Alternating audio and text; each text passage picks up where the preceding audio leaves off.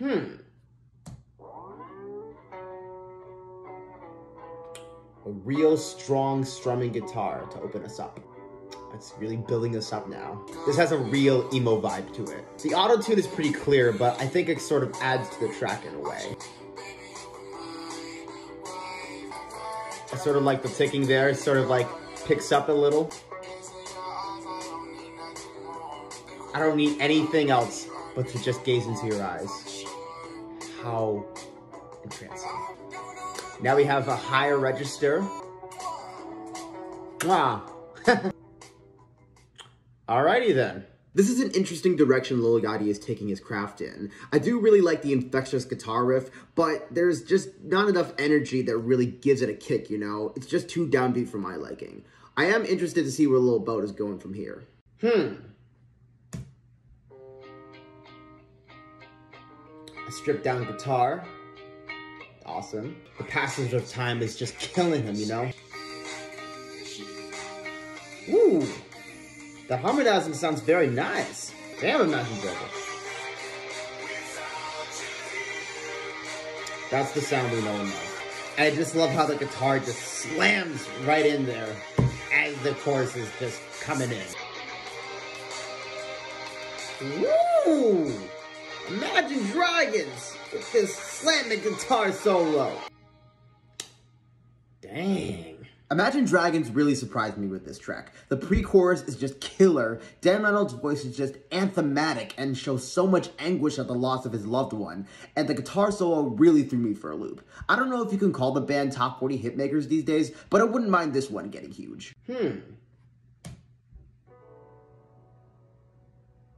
delicate piano to start us off. It's a subtle violin composition in the background that you can hear. We're escalating right now, baby. Ooh, we got a stadium-like anthem here. I just love the melancholic tone this song is going for. Ooh, that drumming. Yes, I love that drumming. Everything just has a nice echo to it. It's just so amazing. Love the guitar work. It's just shredding, and it's absolutely killing it right now. I think the drum work is my favorite element of this track. There's just so much life to it. All right, Luke, you have my attention. This was a great solo cut from Luke Hemmings. It's just so contemplative with its lyrical substance as he's trying to navigate his life moving forward. The production is just grand and epic in its sound. Thank God concerts are slowly returning because Luke is gonna have a blast performing this live. Let's react to Post Malone's Motley Crue. Okay, we got a little bit of a tropical-like beat going on. Okay, we got a hard beat going on right now. I love it whenever Post Malone sings with such intensity, you know? He's just so good at it. Sort of soothing on the pre-chorus.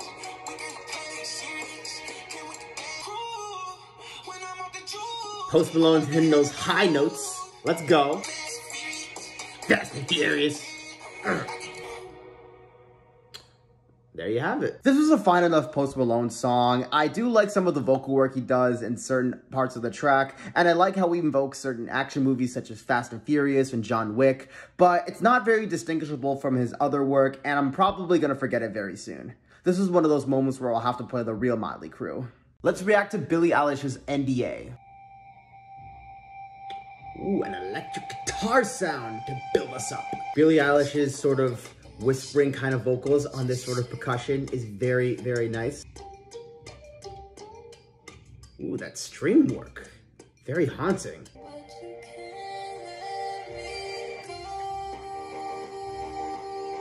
Billie, the way you use that auto-tune, dang! It's so spooky with its atmosphere. The layered vocals. Billie Eilish just mastered the art of layered vocals. Oh my God! Too much to say about this record. The haunted guitar plucking, the auto-tune, the DJ record scratches, it all fits together perfectly in a song where Billie Eilish goes into real detail about the struggles she's had while being a famous pop star when she's only in her teenage years. Like, I'm very curious to hear this album now. Let's react to BTS's Permission to Dance. Right out of the gate, jumpy little piano. I like that subtle little beat right there, the little drumming. I like the violin section right there as they go right into the chorus. Yeah, it's like We should have our right to have fun, you know? Like, come on, baby. I love how epic the pre-chorus is, you know, it's just lifting you up right into the air. The way the violins and the piano just work in the unison is just amazing. The clapping effects are very nicely mixed. I love how the beat descends right there. Woo! The boys are just pumping out these slick dance songs like they're nothing. Like, I love how they tour with the violins. I love the jumpy beats. They sound great in harmony as per usual. Like, they have my permission to dance all the way up to #1. Let's react to Chelsea Cutler's Walking Away. I like that plucking guitar. I love the elongated piano keys. Understanding how relationships go sometimes. Ooh, we got a bit of an electric guitar coming in. I remember hearing a snippet of this part on her TikTok channel. Ooh, I love that percussion sound. And it just all cuts out as we get to the second chorus. On top of all this, Chelsea Cutler has like some very good vocals. Like, I just love to hear her sing. Woo! While I like the guitar work on this record, what I really enjoy is the songwriting, where Chelsea reflects on a failing relationship and how some things just naturally fizzle out. I especially love how the chorus changes after each verse. Chelsea, I am very down to hear that new album. Let's react to Dan and Shay's Good Things. Ooh, such a joyous piano to open us up. Ooh, the harmonizing. This kind of reminds me of We Own the Night by The Wanted. Like, it has the same, like, musical structure. You got a little bit of a high note right there. The acoustic guitar sounds pretty nice. What are those electronic sounds in the background? It seems kind of strange to listen to. There you have it. With this record, I did enjoy some of the piano work, and Dan and Shay's vocals are very pleasant to listen to, but other than that, I just wasn't feeling it as much. The lyrical substance was pretty bland. I didn't like some of the electronic sounds at certain points. Needless to say, this was not that much of a good thing. Let's react to Normani's Wild Side, featuring Cardi B. There's kind of like a dripping sound effect, along with the intense beats. Ooh, I like how she does that in the background. Ooh, that harmonizing, I just love it. Ooh, I love the high notes that she's hitting right there. Very nice to listen to. It has been a while, Normani, like... Cardi just cannot help herself. Ooh, I like how she's getting all intense right there. We slowly fade away, and the track comes to a close. This was a very cool way for Normani to make her return. The track has a lot of old school R&B elements. She hits her notes with such grace. As per usual, Cardi lets on the silly yet naughty rap verse. I'm very curious to see where Normani has cooking up next, because I'm gonna be first in line. Let's react to Lorde's Stoned at the Nail Salon. Very graceful singing with some guitar strumming.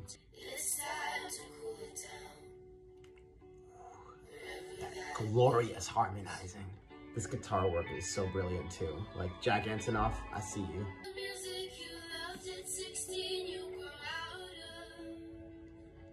That's true. Very true. You could just hear the melancholy in her voice when she hits those high notes. And there's some piano right there. Very subtle. And we fade out. I was pretty surprised that this was just a slow guitar ballad and another big sounding pop anthem, but nonetheless, I was still very impressed. Lorde gives us some very intricate details about her life and her state of mind as she experiences growing pains. Man, Solar Power is starting to sound really good now. Let's react to Lil Nas X's Industry Baby, featuring Jack Harlow. Of course, he has to start off with horns. It's slamming. He's just slamming with that trap beat. Ooh, I can hear the thumping marching band drums. He ain't gonna run from nothing. You're the man. Oh, God, Jack, I love your lyricism. Come on, baby. You have no idea how much stock I have invested in Jack Harlow. Like, I want him to be one of the biggest rap stars of the decade. He knows how to write a song. He knows how to write a song.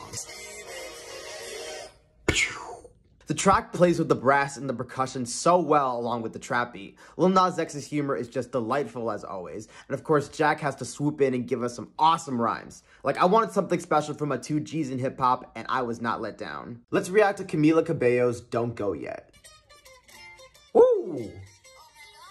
Spanish guitar to start us off, baby. She's very sensual with this vocal performance. Clapping effects, I'm digging them. I love those trumpets. She is an expert at adding in trumpets. Oh, she's doing a little bit of rapping, if you can call it that. Ooh, the drum work right there is just immaculate. Here we go. I'm digging this chanting part right here. It's amazing. She really let those vocals flex on the bridge right there. Damn. I was astonished by this track. Like, the guitar work is off the chain. The chanting in the back is genius, and it has so much energy going for it. Like, Camila has embraced the Latin scene harder than Shawn Mendes, and I am absolutely living for it. Let's react to DallasK's Try Again, featuring Lauv. Woo! Right out of the gate, we got some good vocals from Lauv. There's a very soothing atmosphere we have going on. The snapping effects are pretty distinct. Ooh, nice, subtle thumping. I hear it. Ooh. Come on, give me that build up. Come on. Ooh. Okay. Got a little bit of a good drop going on. I can also hear the piano going on in the background, and I think it really adds to the sentimentality that they're aiming for. You can hear the guitar as well, and I think it's pretty nice. Ooh. Nice little sound effect to close us out, and there you have it. This was a pretty decent record. I liked the instrumentation at certain points. The percussion was very good. I really enjoyed the somber atmosphere. And of course, Lauv knocks it out of the park with those killer vocals. If I'm ever feeling sad that my ex-lover has left me, I'll know exactly what to play. Let's react to Alok and John Legend's In My Mind. Ooh, that piano is very intense. Ooh, John Legend giving us that good baritone voice. Love it. Seems that John Legend is really singing about companionship this time around. Ooh, that was pretty smooth with the drop. If you listen very closely, there's a string section going on. Delicate little detail. You can tell that John Legend really put together that piano composition himself. And I like that percussion right before the drop. Very, very well put together. Alrighty then. With this song, the beats were fine at certain points, but overall, I just wasn't feeling it that much. John Legend and his piano really carried the tune, if I gotta be honest, and I may not be seeing myself returning to it that much. Let's react to Silk Sonic's Skate. So much musical flavor right as we open up. The electric guitar paired with his voice is just killing me. I'm trying to roll, I'm trying to ride. I'm on freaking skates. This is the best roller rink song since Doja Cat's Say So. It smells better than a barbecue. My boys are just coming in with these one-liners. If singing could kill, their vocals would pierce right through my heart.